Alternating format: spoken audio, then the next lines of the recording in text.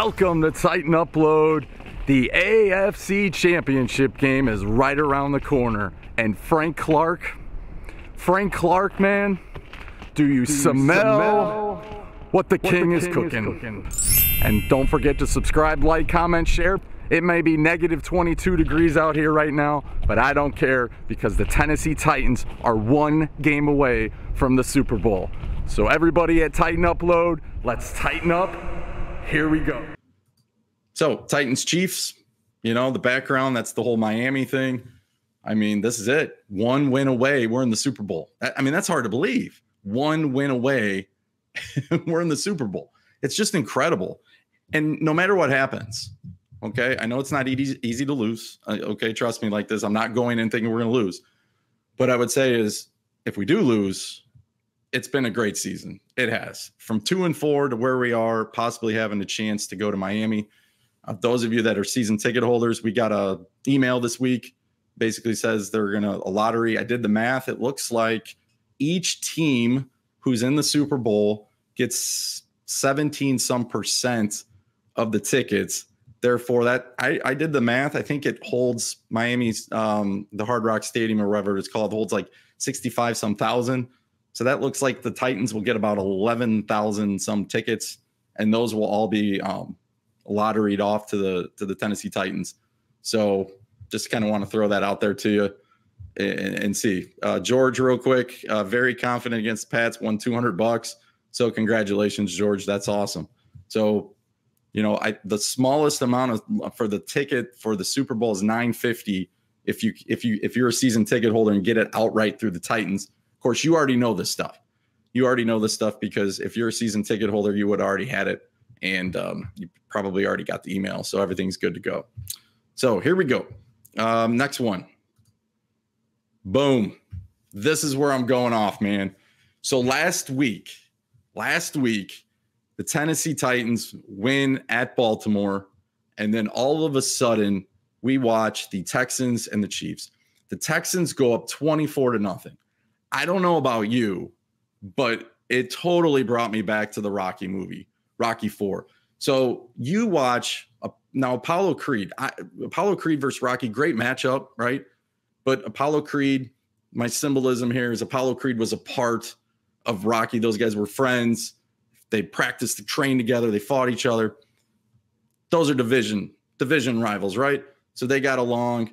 The Titans, Texans, AFC South. So we went into we watched Kansas City 24-0 down. It looked like the Texans were going to pound them in the ground.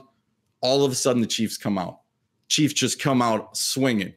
And honestly, it reminded me of Rocky IV with Drago. I'm not kidding you. And it's like, when's it going to stop? When's it going to stop? When's it going to stop? And they pretty much annihilated the Texans. And they were done. Like, when they came on the second half, the Texans wanted no part. They were physically beat up, physically, mentally done. Then you bring on the Titans.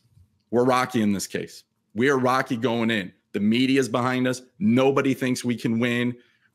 Everybody's kind of like, I'll give you a stat later on here, what Vegas thinks about us. We're 7.5-point underdogs. Now I think it's 7. You know, like I said, national media across the board. Like, there are people that look at us and they don't even want us in the Super Bowl. They're like, we would be a terrible option for the, you know, it would be a terrible game with the Titans. So this is what it reminds me of, you know, like Rocky IV going into Russia, for example. Nobody gave him a chance. But I'm telling you what, the rumor is there's going to be a lot of Titan fans. Wouldn't it be amazing if they start chanting, "Oh, Henry, Henry, Henry, Henry" at Kansas City in the playoffs at Arrowhead? Here's another fun fact for you. I'm not sure if it's a big deal or not, but did you know that this was not really in Russia? Obviously, this was in British Columbia, Canada, where the training scene was for Rocky. So how does that play into it? Kansas City is not really in Kansas. It's in Missouri. There we go. Moving on. So the good news, Madden curse. It's got to show up somewhere. Now, one year Brady was on the cover of Madden. If you don't know the history with Madden, you go all the way back to when Eddie George was on there. This basically could have destroyed Eddie George's career. Eddie George never was the same back after the Madden curse. So, and it just trickled down, you know, Michael Vick, just all the way down the list. Look what it did to Antonio Brown, for crying out loud. He was on Madden 2 years ago. And now we move on. Tom Brady, I mentioned, he threw for 500 yards in the Super Bowl and lost. And then here we go with Mahomes. Now, it already kind of showed up a little bit this year because Mahomes got hurt. And we did beat Mahomes early in the year. Of course, that doesn't really matter at this point. But when's the Madden curse going to rear its ugly head? That's something to think about.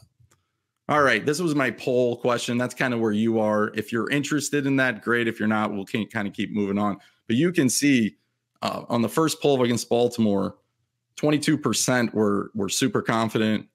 Against the Chiefs, now we are up to 37%. So those numbers are starting to spike on the top.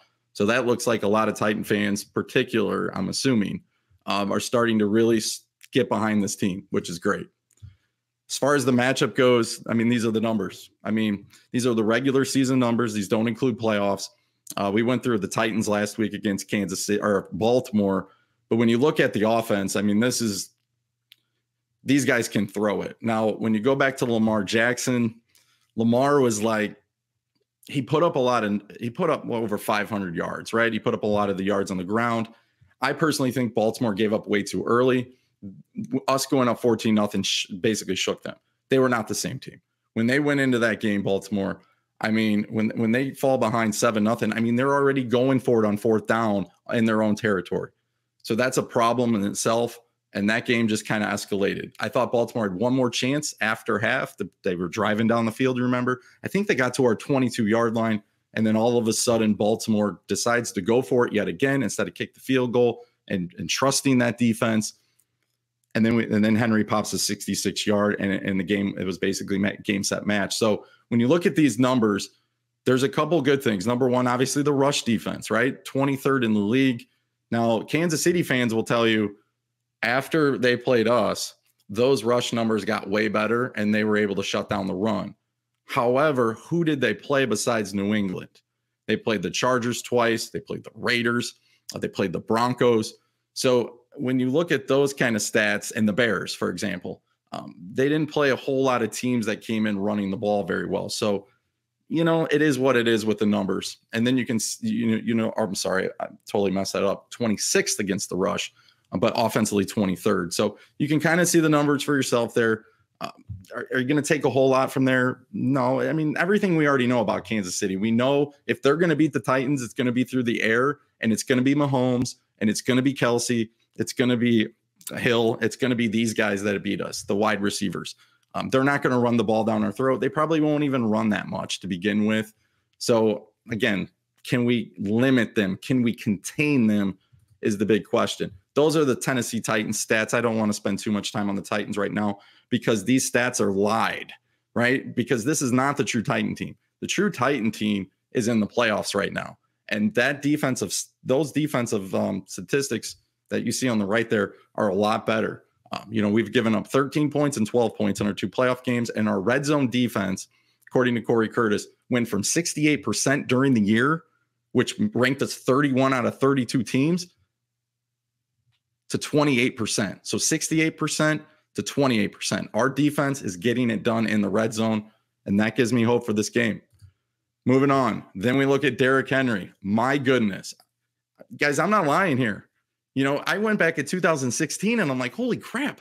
Like, he averaged I don't even know what that comes out to be. And I'm not really good with math, but he's averaging 7.3 yards per carry against the Chiefs. 2016, which was, again, DeMarco Murray's on the team, all that kind of stuff. Henry, 9 carries for 58 yards. Could you imagine if he was the feature back that day and 2 touchdowns? 2017, the playoff game, 156, totally took over. And what gives me some confidence here, Titans were down 21-3. Yes, Kelsey got knocked out, but we were down 21-3, and we kept running the ball. I know it was a different coaching staff, but that line was pretty much the same other than, the 2 guards were out of there, but the 2 tackles in the center were the same. And then you see 2019 in Nissan Stadium, 188 yards, 23 carries. You put them all together, 55 carries for 402 yards against the Chiefs alone in 3 games. That's amazing. So if you're a Kansas City fan, okay, I know some Kansas City fans, they're worried. They didn't want to play the Titans. Okay. To be fair, I didn't want to play the Chiefs. I would have rather played, and many of you guys were agreeing with me. You would have rather played the Patriots if you go back to wild card weekend, because everything was aligned. And then Miami kind of shaked everything up, but everything was aligned for us to play. Obviously the Chiefs at Kansas City. It didn't work out that way. We knew we were going to play Baltimore anyways the next round. So we went with New England. I would rather have it that way, because now we get a showdown versus Kansas City. We really get to see what we're made of. Can we run the ball up there? It's going to be cold, 20 degrees. They said, 18 with the wind chill, maybe even a little bit lower. It's going to drop lower on the night. I know the game's at 2, but this should be a realistic possibility for us to go in there and run the ball. Let's see. We got a super chat real quick, so I'll stop it for this. Yo, awesome. Titans and M. Awesome. Thank you so much again for supporting the channel. All right, let's keep this thing going a little bit. So inside the numbers, this is what I kind of came up with, right? So you really break down the numbers and look at this. So does this mean anything? You guys can comment, and I'm almost done here, I promise. So rush per game defensively, okay? The Titans are basically getting 25 carries against them a game. The Chiefs are getting 26. What does that mean? It means the games with the Chiefs, for the most part, teams, if they want to run the ball against the Chiefs, they're able to run the ball against the Chiefs. So that gives me, remember last week against Baltimore, everybody was saying, the Titans aren't going to get a chance to run the ball because the Ravens are going to be blowing them out. According to this stat line, Chiefs ranked 17th in carries. So if I'm looking at this, I'm like, oh my goodness, like the Titans should have an opportunity to run the ball 25 plus times with Henry. So that's good news for us. The second thing, yards per rush, the Chiefs are 29th in the league. That's not very good. Now, again, if you buy into stats, what they'll tell you in Kansas City is things have changed since they played us. But look at who they've played. Look at that as well. Okay. Real quick, Cameron, shout out, man. Congratulations on the sub. Keep it going. Keep that content coming and keep doing your thing, man. And then the opponent incompletions. This is another one that I find is interesting, right? So the Chiefs come in incompletions, 14 roughly a game, and they rank 5th in the league. The Titans come in defensively with incompletions at 12th. So that's not too bad. That means that there's going to be some incompletions in this game, and hopefully they're on 3rd down, which could totally change the game. But what happens if you include the playoffs? Titans jump to 5. Chiefs jump to 2. So again, if you want any hope, we can at least contain Mahomes. Maybe that little bit of pressure we've been starting to bring, especially last week, maybe that's starting to show up a little bit, and why we're ranking a little bit higher. Again, the number on the right is playoffs. The number on the left is regular season. As far as passer rating, this is where things kind of go the other way against us. We know we're going to have trouble against the run or pass. So we rank 18th with passer rating. And then if you look at completions per game, the Titans are really bad, 28th in the league, giving up roughly around 24 completions. Now, if we can keep them, let's not give up the big play, nothing beyond 20 yards, make them go down the field. Now, I went back and watched the Colts game. Now, I know Hill didn't play, but if you go back and watch the Colts beat them 19-13. The Colts play that like cover 2. It's like the Tampa 2. Everything's in front. They make Mahomes dump it off.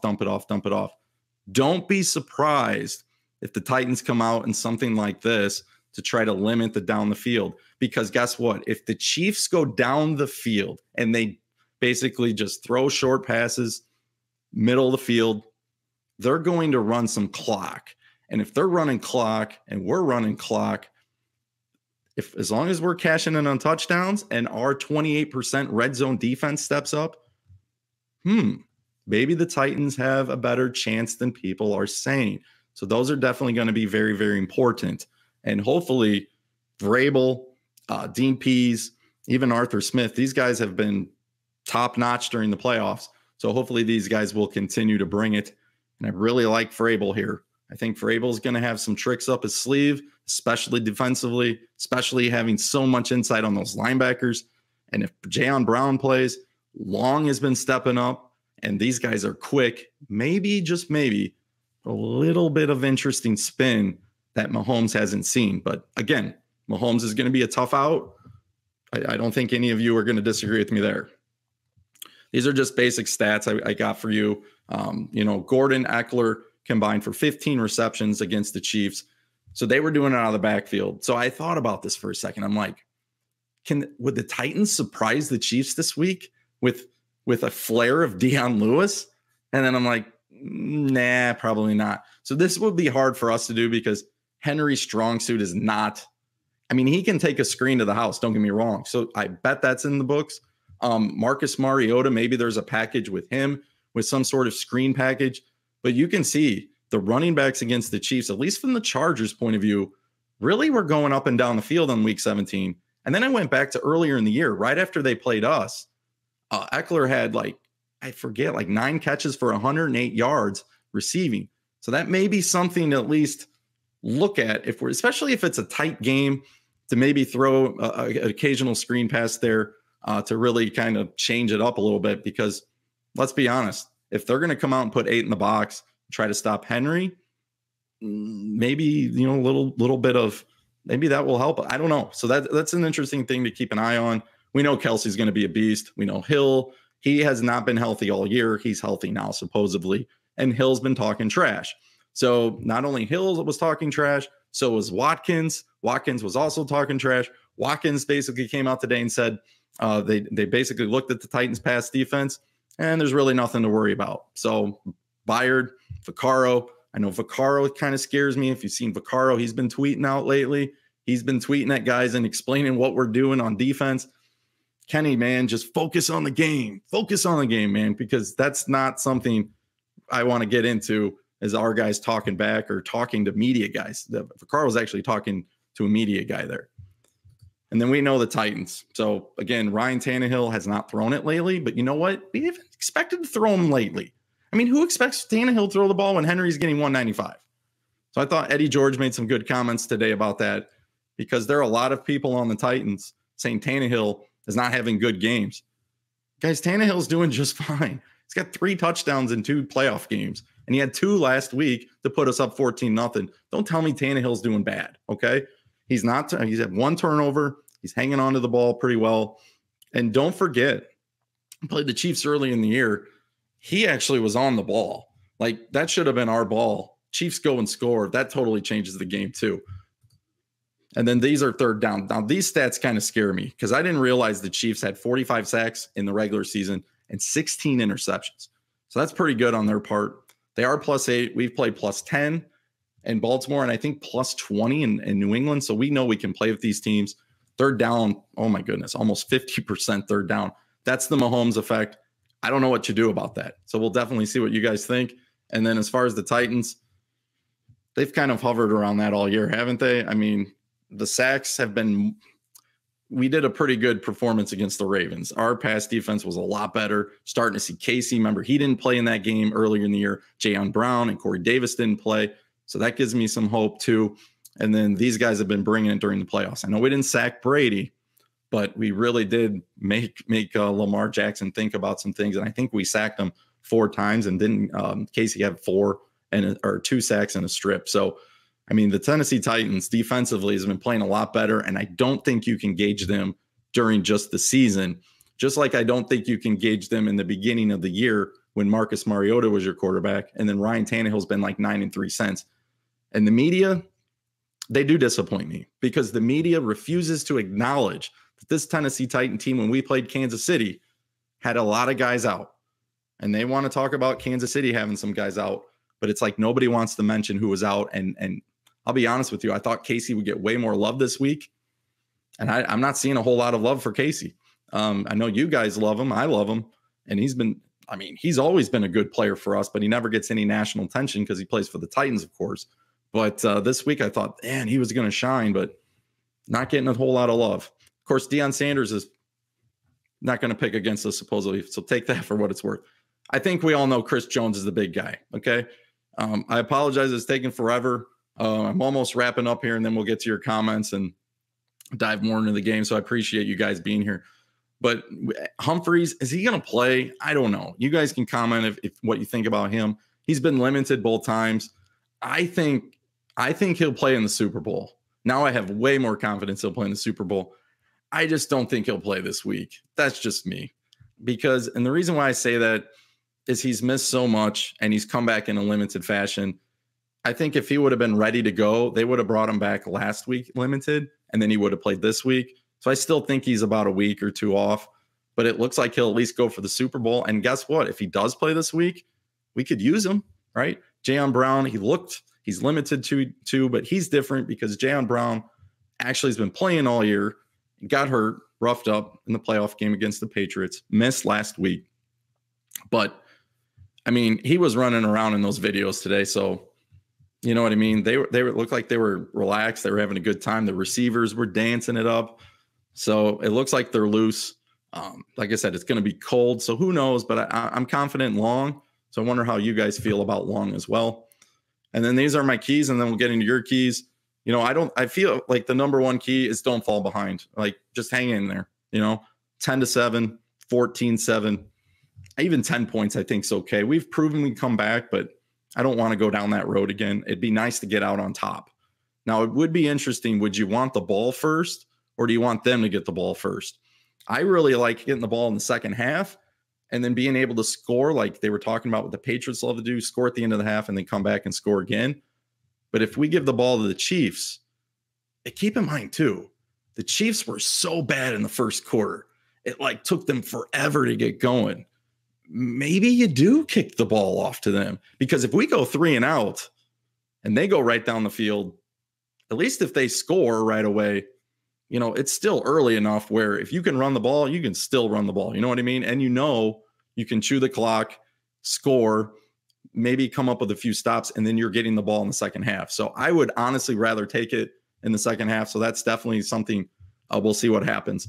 Henry get at least 25 carries. We already shared earlier that the Chiefs giving up around 26 carries a game. So it looks like Henry will at least get his carries.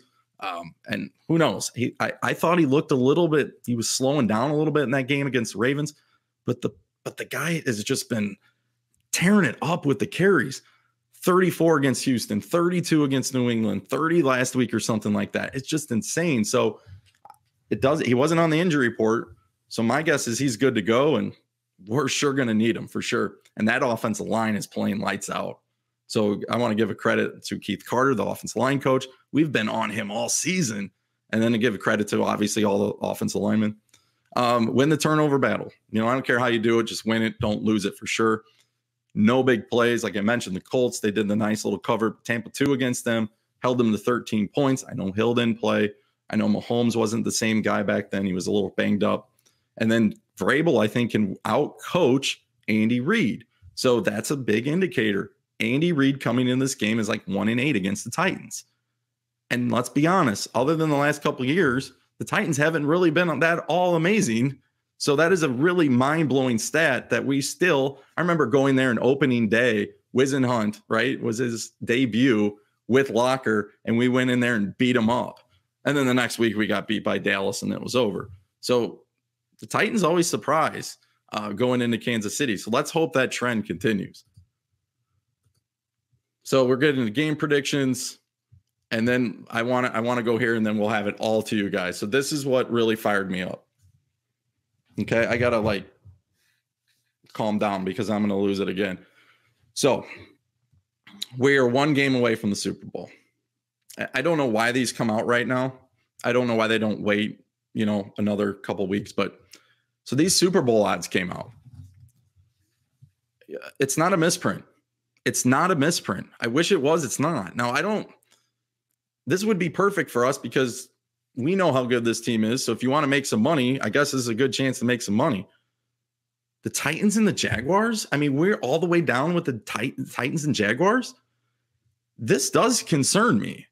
The reason why it concerns me is I know that we got Henry and Tannehill, and we're unsure about that. We know we're bringing those guys back. I don't think there's any doubt.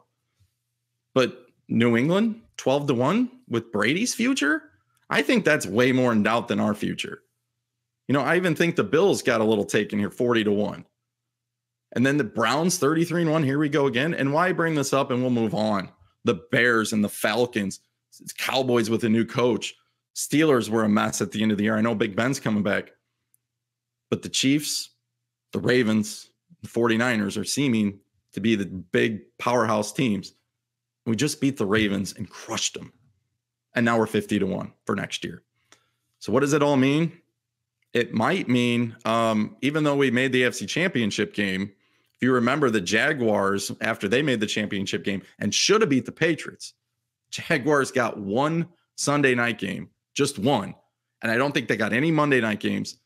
And the Jaguars got flexed out of that game against the Steelers. Please tell me that's not going to happen to the Titans. So just wanted to see how you comment towards that, because I found that super insulting. I almost wanted to vomit. I was like, what the heck is this? And Chargers don't even know who their quarterback's going to be. And they're 25-1. So just wanted to throw that out there. But